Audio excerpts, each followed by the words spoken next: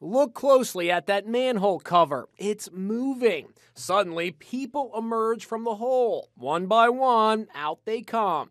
It happened in Portland, Oregon. Chris Lake noticed it on his hardware store's surveillance video and was perplexed, to say the least. Your mind goes to the movies. I think, did they rob somebody, jump into a sewer, and map it out and know where to come out? You can see they have a flashlight. One guy shakes out his shirt before putting it back on. His buddy rolls around before changing his shorts for a pair of long pants.